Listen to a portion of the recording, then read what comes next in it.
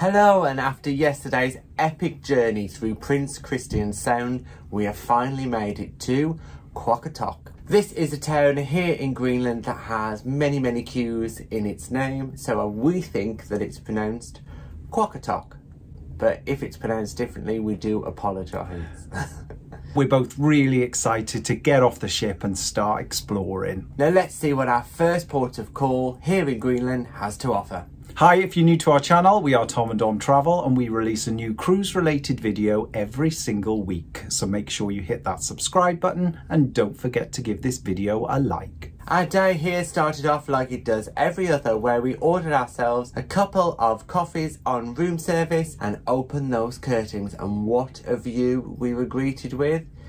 Cloud, mist. We couldn't see a lot at all. What we just about could see was Holland America's Zuidam docking in port as well. So we knew it was going to be busy ashore. So we quickly hurried up to the Horizon buffet just for a little bit of breakfast. I had some cornflakes, nothing too excited. We also ordered a couple of those premium freshly squeezed juices, which are included in the Princess Plus and Princess Premier package at no additional charge. Now, the freshly squeezed orange juices are not listed on the juice list. However, you can request them and they are part of your Plus or Premier package. After our speedy breakfast, where we just had a little bit of cereal and those juices, we then headed straight to our cabin, grabbed our bags and got ready to head off the ship. Today is a tender port, so we needed to collect our tickets once again from Crooner's Bar. There were 4 tenders in operation this morning and they'd actually started carrying passengers aboard at 7 AM. So we got to Crooner's around about 10 AM. We collected our tickets, made our way down and just sat in the Princess Plaza on deck 5 and just waited for our number to be called. Really quite quick and efficient because we were only waiting 20 minutes. Was not too bad at all, and before we knew it, we were on that tender and heading to QAQORTOQ through the mist. It was quite an unusual experience for us because you could hardly see anything at all. However, sailing past Island Princess and then Holland America was pretty spectacular. Now, we weren't sure whether we could get to shore today at all because of the fog, but we are so glad that we did. The first thing that we thought when we arrived in QAQORTOQ is that it was much bigger than expected. It is really quite big. It is one of the largest settlements in Greenland, but we were quite surprised at just how much was actually there. The first thing that you see when you reach QAQORTOQ is the Tourist Information Centre. Now, this is the place we would recommend that you head to first because there is all the information as well as maps to explore the town. You'll also be able to pick up a number of excursions that are operated by many of the locals. This is where we first encountered some of the local people of QAQORTOQ because they'd set up a series of stores, little bit of a small market really, outside the Tourist Information Centre. Now, we had a walk along these stores as there is some really interesting pieces that they're selling. They were offering lots of little unique gifts and trinkets, souvenirs that have been handmade and crafted by themselves. The currency in Greenland is the Danish krone. However, many of the shops and stalls and even the locals accept multiple different currencies such as dollars,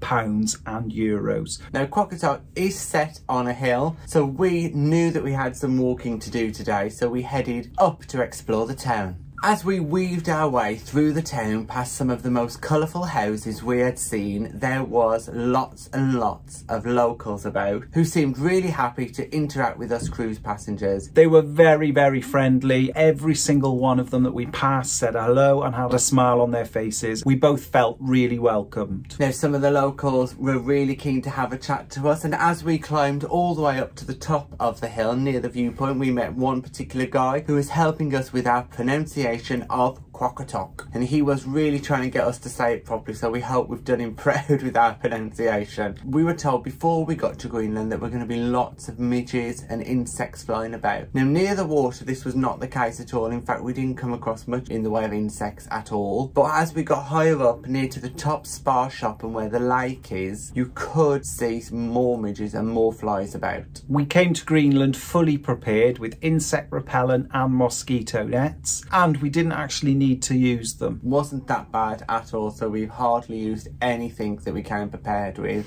However, apparently we've been very lucky because you can actually be inundated with these flies apparently. Right at the top of QAQORTOQ there is a small spa shop where the locals go to collect their daily groceries, but from there there's also a little bit of a rock outcrop that you can get on top and get spectacular views of the fjord, of the ship, of the local town itself. It is a really good place to head up to if you want a panoramic view. So we climbed our way up. You could just see Island Princess and Holland America through the fog, and it did look absolutely spectacular. At this point we did notice the fog was slowly starting to lift, so things were getting clearer. We could see down into the port much better than we could earlier on in the day. From here we made our way back down through some of these wonderful colourful houses. They've got lots of apartments, flats and individual houses, all different colours. It's really interesting to see how these people here live. A lot of them just going about their everyday life. They had their washing out, even one had a paddling pool. Never would have thought up here in Greenland we'd be looking at someone who had a paddling pool in their garden. Now at this point we came across something that showed that their lives must be completely different to us, because somebody had a fresh animal skin drying on their roof. It still had the hooves on, it was that fresh. We thought, yeah, this is definitely a different way of life. At the bottom of the hill there is a large supermarket, and much larger than we ever thought they would be here for such a small place. In fact, there are 3 supermarkets here in QAQORTOQ. This particular supermarket sold absolutely everything. We were really impressed. Mosquito nets, fridge freezers, televisions, clothing, food, drinks, absolutely everything, just demonstrating how remote these locations are, and these stores literally have to provide for all of the needs of all of the people of the town. Incredible. It really has to be that one-stop shop, and you know that they have their delivery either by boat or helicopter. There's no other way of reaching this part of the world. The one thing we did notice was just how expensive things were. The shocker for us was the cost of chocolate and just the snacks. They are super expensive. Pretty big size Quality Street was £55. A 70 cl bottle of spirits, £55 as well. Yeah. Incredible, so expensive. All in all, this supermarket is a great place to just have a little look around. Also, if you have forgotten anything and you need to buy it, you're pretty much guaranteed to find it in one of these supermarkets. As we were leaving the supermarket, we met one of our fabulous cruise friends, Carol. Yes, from our evenings in Explorers Lounge, we invited Carol to join us on our little tour of QAQORTOQ. We decided that now the fog had completely cleared, the whole place was in beautiful blue sky and sunshine, we'd continue to have a little bit more of a look around QAQORTOQ. Yeah, now the fog had cleared, it just instantly changed how the entire place looked. Now, to put this into perspective, we had worn coats, jackets, thermals, expecting it to be freezing cold in Greenland. It is not. No. It is very hot. And speaking to some of the locals, apparently in the summer months it can get up to 25 degrees Celsius. We had come ready for the Arctic and we should have come ready for the Med. So it was really warm. Yeah, warmer than home, and we were really surprised. Looking out over the town, you can see icebergs just floating around in the sea. However, the sun was absolutely blazing. It was glorious, and we were all so hot because we definitely overdressed. With Carol, we had another wander through the town. We looked at some of the beautiful houses once again and walked all the way to a viewpoint where we could see the lake. Now, the lake's a lovely area that is absolutely pristine. Now, because we'd been exploring the town so long, it was time for a quick restroom break. Here in QAQORTOQ, there aren't many options for visiting the toilet as a member of the public, so it's important we tell you about these. Now, the first one is at the information centre right where you exit the tender. However, that gets exceptionally busy. Because it is just located from the port, it is the most popular restroom. The second one is inside some of the bars. Now, there is a couple of bars, particularly a rock bar with a huge guitar on the outside, so if you wanted to buy a drink, you could head in there. The third option, and the option that we took, was that you could walk around the side of the port, through the working port area, to a factory called Great Greenland. Great Greenland Greenland is the place to go if you like seal skins. For someone coming from the UK, this is going to be highly controversial, but it has been explained to us that this is part of their way of life, where they catch seals, they hunt seals, they use all the parts of the seals for their day-to-day subsistence life, and the skins are then produced to make clothing and other accessories that they use from day to day. For example, they were selling seal skin gloves, coats, bags, you name it, they'd made it out of seal skins. You have to be careful though when purchasing these items, because some countries do restrict the import of seal skins. These towns and settlements within Greenland are so remote, they literally have to fend for themselves. They can't rely on any imports. Subsistence hunting is a way of life and pretty much one of the only ways in which they've been able to survive. However, the Great Greenland is a great place to head to if you need the toilet, because they do have one of the only free restrooms available in QAQORTOQ. On the map that we picked up from the Tourist Information Centre, the restrooms were listed on there. After we'd been to see Great Greenland and had a little stop off to relieve ourselves, we then headed back around the side of the port, where we got once again some fantastic views of the ship and of the town itself. There are a number of small little tourist souvenir shops, and we popped into one just to have a look at some of the crafts and gifts that were available. Now, this tourist information shop does also offer excursions, so please do not worry if you can't book a ship excursion. There are lots of locals offering trips to cruise passengers. We then decided to continue walking along the port area, and we ended up in the main town square, which was really interesting because it's actually got Greenland's only water fountain. I suppose because it gets so cold in the winter it would freeze. But it is a lovely, pretty area just to sit and relax, especially when the sun's out, like it has been with us today. There's a bar and restaurant just off the square, and it was very, very popular with locals and tourists. Just off the square is the small town fish market. Now, once again, this is a controversial area because they were selling fish, but also they had whale meat available, and you could clearly see there were parts of whale available to buy. So at no point did we witness any killing of any animals, and just to make it clear that we did not purchase any animal products at all while we were in Greenland, even though it's part of their way of life. As people from the UK, we just don't need to do it. From the fish market, we could see that there was a church in the distance, so we kind of made our way towards it. Looked absolutely beautiful, very traditional, very colourful. However, it was closed, so we couldn't really go into it. Just behind the church was the park, which looked absolutely beautiful. Had a lovely little stream running through it. The stream was crystal clear water. It was absolutely stunning, and they had lots of colourful flowers grown, including some lovely bright poppies. There were a number of benches and seats available, so you could take in the beautiful landscape. However, this wasn't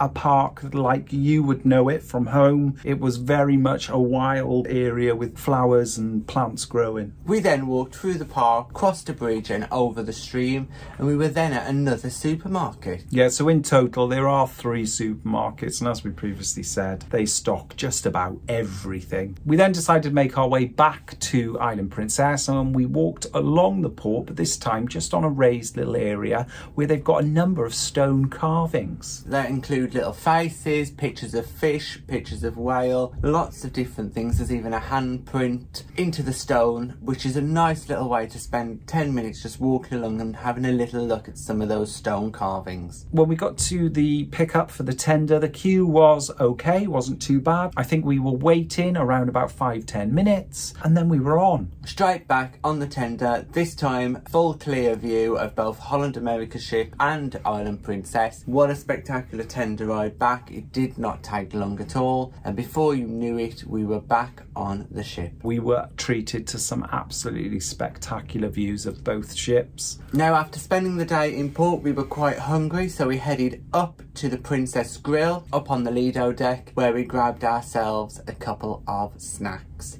I went for a pulled pork burger. And I had a Princess hot dog with some cheesy fries with bacon. It was absolutely delicious, all washed down with a nice Corona. What surprised us most was the amount of people on the Lido deck who were there sunbathing. It was like being in the Med. The amount of people there with just their swimming costumes on, bikinis, swim shorts, sunbathing by the pool. If you could could not see icebergs floating off the side of the ship, you would believe you were in the Caribbean. It was ridiculously warm. It was an absolutely beautiful afternoon up there, and both of us caught the sun as well. It was incredible. Who would have thought it? Sunburn in Greenland. Sunburnt in Greenland. It blows your mind really that you're here with such beautiful warm weather, and then next thing you look off the side of the ship and there's a massive iceberg floating past. It just doesn't seem real. So we sat out on the pool deck for a little while, just taking in the sun and the scenery. Then we thought to ourselves, why not go to Swirls and see if we can pick up one of them premium desserts to share. Now, unfortunately, by this time in the day, the vast majority of passengers that have been off exploring were now back on the ship. So the queue for Swirls was absolutely huge. Yeah, so given the good weather and the fact that most people on the Plus package now get included ice creams from Swirls, it meant that the poor girl there could not cope with the amount of people who were wanting a premium ice cream, because these ice creams don't take 2 seconds to make. They are quite a creation, so for everybody who wanted one in that queue, it's going to take you some time to get an ice cream. As we left Swirls, we walked out on deck and noticed there was some smoke in the distance, but didn't pay much attention to it. But by the time we got back to our cabin and out on the balcony, this smoke had become very black and very thick. Next thing you heard was a helicopter coming overhead, and we noticed it was carrying one of those water collection devices, and it wasn't long before it was scooping water out of the sea and dumping it onto this fire. The trail of smoke by now was absolutely huge. It was casting a massive shadow over both Island Princess and the Holland America ship. It was really interesting to see the helicopter trying to put out this fire, and we later heard from the captain that it was meant to be a controlled burn of rubbish locally. However, this controlled burn became out of control and it engulfed a large part of that area. Fortunately, we were still able to sail away at our designated time. As we were sailing away, me and Dom both got ourselves ready for tonight's activities. Me and Dom got ready straight away, and we then sat on our balcony because the sail away was just so spectacular. We passed iceberg after iceberg after iceberg, each time getting bigger and bigger. It was just amazing. It really made us understand why this part of the world is so amazing. The captain did make an announcement, and he said we were going to make our way to Nanortalik, which is our next port, straight away. Essentially, it's only 3 or 4 hours away, and we were going to go straight there, dock overnight, and then be able to get off in the morning. It's much safer for us to head straight to the next port and dock rather than sail around icebergs all night. It makes their job a lot easier, I suppose, up on the bridge. After watching some of the sail away and those brilliant icebergs pass by, we didn't want to stop looking, but luckily for us, it was time to head down for dinner. And at dinner we have a superb window seat, so we could still see all those icebergs passing by. We made our way down to the Bordeaux restaurant on deck 5, walked straight in, sat down at our table at our regular time of 7 o'clock. Our waiter came up to us and took our orders promptly, so we ordered our usual 2 glasses of Pinot Noir and then went into starters. So for starters we had asked for fettuccine alfredo, but our fantastic waiter advised us to try some melon and mascarpone first. So that's exactly what we did. It was absolutely delicious. Chunks of melon with honey and mascarpone cream. Beautiful. Very, very tasty. Very tasty. Almost dessert-like. Yes, very sweet. Very sweet. Then we went on to that starter of the fettuccine alfredo, one of Dom's favourite meals on board, and he has it quite regularly now. Then on to our main course, and I had one of the best main courses of the cruise so far. It was fantastic rack of lamb, and it was spectacular. The meat, yum, really just melted in my mouth. It was absolutely beautiful. For my main, I went for the chicken pot pie, and it was delicious, but once again I should have learned from my previous or our previous pie experience. I should have asked for a side of vegetables. Yes, when you do order a pie, that's exactly what you get, just the pie, nothing on the side. I suppose the vegetables are in the pie. Pie was absolutely delicious. It had lots of vegetables in it, loads of meat, loads of sauce. I should have ordered a side of vegetables with it. I didn't particularly fancy anything from the main dining dessert menu, so I went for a premium chocolate cake. This has to be my most favourite dessert on board, and I highly recommend you try them.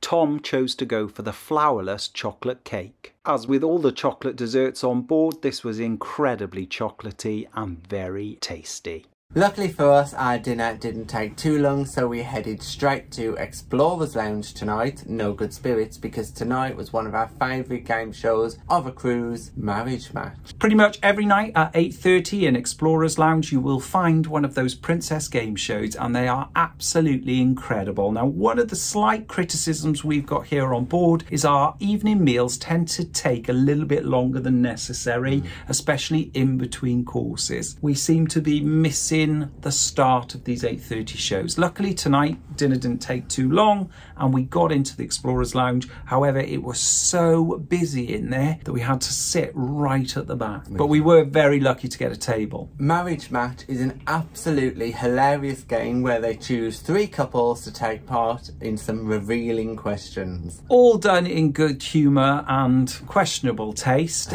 It is a really great game show to watch. Both of us were just laughing. The whole of Explorers Lounge was laughing. Andy hosted the event and did lose control a couple of times, but it was all in good fun. Yeah. After the Marriage Match game, we headed to the theatre for tonight's performance, which was a comedian and magician. Yes, he's been on a number of TV shows called David Diebel. He did a number of jokes along with a number of tricks. Unfortunately, some of them didn't seem to go quite to plan. Also, he was interrupted by the anchor dropping as we arrived in Nanortalik. As we said, it only took us a few hours to get there. Maybe he got a little bit distracted. A little bit spooked. Yeah. He did ask if it'd been an iceberg. But he was definitely an interesting watch. At the end, his highlight was teaching us how to juggle with carrier bags. One-handed. One-handed, in slow motion. Yeah. So it was definitely an interesting show. Something we'd never seen before. We'd recommend you to go and see No, it. we bloody wouldn't. Unfortunately, yes, there were a lot of distractions happening due to us docking in Nanortalik. However, many of the audience found it difficult to perhaps relate to his humour. We then headed to the Explorers Lounge where we watched tonight's performers, Ecstasy. Now, unfortunately, only one female vocalist was there, as the other one was a little bit poorly. However, the show must go on, and she continued performing, and she seemed to really get the kids involved tonight. She was doing the Cupid shuffle with the kids on the dance floor, and they seemed to really enjoy it. Myself and Tom treated ourselves to a couple of margaritas from the menu. Mine was a little bit too sharp for me. Yes, some of these margaritas are quite strong, so just be aware that when you order them, get ready because they are quite powerful. Now, after a few drinks in the Explorers Lounge, it was getting quite late on at night and we were ready to call it a night and head to bed. But Dom happened to check his Aurora app to have a look if the Northern Lights were out. On the app, it basically gives you an indication of whether or not the Northern Lights are going to be visible, and then on a scale of 1 to 10, how prominent they're going to be. Now, fortunately for us, I'd been checking all evening and we'd gone up to a number 7 and the south of Greenland was in the centre, so we thought, let's get out there and have a look. Myself, Dom and a couple of other passengers that we encouraged to go up with us, Carol and John, headed up to the top deck, up to the Lido deck, where there was already a couple of other passengers up there, and sure enough, there were the Northern Lights right in front of us. These Northern Lights were streaking over the top of the mountains in Nanortalik, and you had to get your phone out to experience them in full. Surprisingly to us, the Northern Lights aren't as bright naturally when you see them, but using your phone, they look absolutely spectacular. We managed to get some amazing photos. Before we got on this cruise, we really did hope that we'd be able to experience the Northern Lights, and we just felt so lucky that just on the off chance they were there. We did go back to the cabin just to put on a few more layers because by now it was absolutely freezing. And we made our way back out onto the top deck and we were out there looking at it for a good couple of hours. Good couple of hours out there, and as Dom said, we were very lucky because we are here in the summer and it's much less likely you'd see them in the summer months than you do in the winter. But sure enough, they were there, they were spectacular, and they just kept changing. Every time you'd look away and look back, they were in a different formation. It's beautiful. Our best tip for you is just keep checking. Now, there were no announcements given on board. It wasn't on the TVs, no phone calls, it wasn't announced through the PA system. So please take responsibility and keep checking yourself, because that was the only way that we got to see them, because a lot of passengers visitors are so disappointed that they missed out. Now, it was quite late by this time, and let's sum it up. Today has been spectacular. We're in a new country, in a new port, with a new culture, new people, and we got to see the Northern Lights while icebergs floated past. Yeah, it's been an absolutely whirlwind of a day. We've thoroughly enjoyed it. It was like something in a dream. It was just exceptional. We did order a little bit of room service, and we happened to look over the edge of the balcony, and Tom actually spotted a little minke whale playing by the side of the ship. We can't believe it. Even after all those Northern Lights that it didn't end. We were just waiting for our room service to arrive, and I just opened the balcony, looked over, heard a pfft as the whales make, and then there it was, right in front of us, playing in the water, having a real great time, swimming under the spotlights of the ship. Absolutely amazing. It's been an incredible day, an amazing experience, and we just both feel so fortunate that we're able to do this. However, that's not the end. Even though we went to bed early hours in the morning, we are already in Nanatalik, already in our next port of Greenland, and we can't wait to see what happens tomorrow. Thanks for watching our day in QAQORTOQ on Island Princess. If you've got any questions or comments, just put them in the box below and we'll get back to you. And because this video has been so amazing, please don't forget to like and subscribe and hit that bell notification button to never miss a video from us. Thanks for watching. Bye-bye. Bye.